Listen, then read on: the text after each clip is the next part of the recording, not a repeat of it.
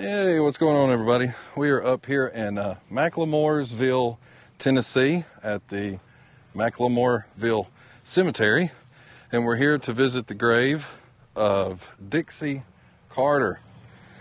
If you don't know who she is, she's been on quite a few good television shows back in the day.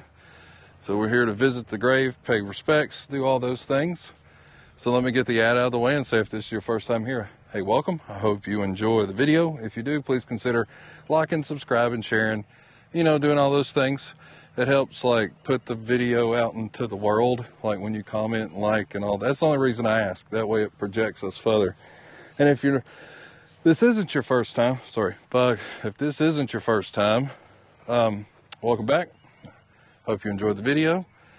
It's not the biggest cemetery in the world, so we're going to have to do some B-roll, and I'm just going to talk, and, we'll get through it, but then we'll see Miss Carter's grave. All right, so let's go Yellow Jackets and all the fun stuff. All right, so Dixie Virginia Carter was born May the 25th of 1939 here in McLemoresville, Tennessee. Carter spent many of her early years in Memphis, and she attended the University of Memphis. In 1959, Carter competed in the Miss Tennessee pageant, where she placed first runner-up to Mickie Weyland. Carter won Miss Volunteer Beauty pageant at the University of Tennessee, though, that same year. So in 1960, Carter made her professional stage debut in a Memphis production of Carousel, co-starring George Hearn, who she would go on to marry 17 years later. She moved to New York City in '63 and got a part in a production of Shakespeare's The Winter's Tale. In 1967, she began an 8-year hiatus from acting to focus on raising her 2 daughters. She returned to acting in '74 when she filled in for actress Nancy Pinkerton as Dorian Kramer on One Life to Live, while Pinkerton was on maternity leave. Carter's appearance in Filthy Rich paved the way for her most notable role, that of sharp-tongued, liberal interior designer Julia Sugarbaker, right? That's how I feel like you should say that, in the 86 to 93 television program Designing Women. After Designing Women in '97, she acted in a play called Master Class, and then from '99 to 2002, she portrayed Randy King on the legal drama Family Law. And in 2004, she made a guest appearance on Law & Order, Special Victims Unit, playing a defense attorney. In 2006 and 2007, she found a resurgence in fame with a new generation of fans portraying Gloria Hodge, Bree Vanderkamp's disturbed and scheming mother-in-law on Desperate Housewives. Her first and only Emmy Awards nomination was for the 59th annual under the category of Outstanding Guest Actress in a Comedy Series for said character, Gloria Hodge. So I always forget to do this at the beginning as we make our way towards the grave now. What's your favorite moment, her favorite character, favorite episode that she was in? Like what was your favorite thing that she portrayed, or like that kind of like the role, that character role of, like some of her quirkiness that you enjoyed? So we're almost there.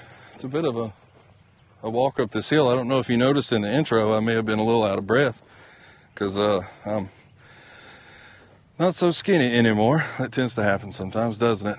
So Carter passed away on April the 10th of 2010 in Houston, Texas. Her husband said her death was caused by complications of endometrial cancer. God, it took me a minute to get that out in the car. Diagnosed earlier in 2010, so it seems like it was just, I guess they found it and it was too late. In 2012, a study on that cancer showed that 320,000 women had it or got it, and 76,000 women passed away from it. It's the third most common cause of death in cancer, which only affect women, behind ovarian and cervical. So it's a pretty big one, isn't it? All right, so sorry. I'm just talking about cancer instead of showing you the grave. So Dixie Virginia Carter, there you go. The Lord is my strength and my song. And it's a very beautiful You see her says the Holbrook. And I know, I just noticed this. She passed away on April 10th, right? And no joke, I am here on the 12th filming this. I don't know when this will come out. Probably the Monday after. But yeah, it's almost her. We just missed, I guess, her death anniversary. And there's a lot of older tombstones here and stuff. I'm going to try to get some of that in the B-roll for you guys to see. But overall, it's a quaint, there's a really neat church over there. I'm going to try to stop and get some B-roll of that and put in now as I'm talking about it. So yeah, there's Dixie Virginia Carter's grave right there. How cool, right? Hey, thanks for watching this episode. It seemed a little, I don't know, I feel like that. I'm going to give this one a B+. Just something about it. I feel like I get hamstrung with small cemeteries. It's hard for me to, especially with her having a long, successful, I say long career, but you know, like, it wasn't just like one paragraph of stuff to talk about. So I kind of run out of places to walk, and then it gets even shorter when you have like yellow jackets that want to bite you. So it kind of throws me off my game a little bit. I was prepared. I had looked it up on Google Maps, but I don't know. I don't know. It was different today. So I'm going to go B+. There's a lot of Carters in this cemetery too. Like, you see those right over there?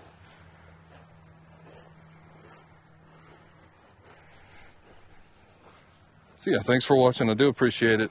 The sun angle is not great today, so I'm probably in the shade quite a bit as I'm talking about this.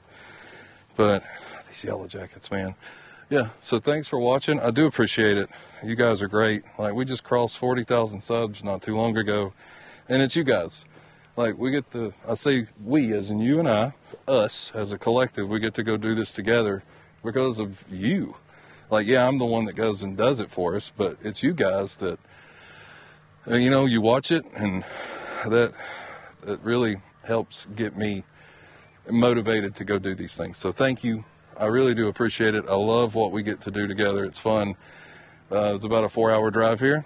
Not that big a deal. It's nice. It doesn't really bother me to drive like that when I'm going to do something I enjoy, to bring to some people that probably won't ever get to come here. So it is cool. So thanks again, and hope you enjoyed the video. Like and subscribe, all that stuff. And you know what? You never know what you're going to find on the back roads. I'll see you guys next time.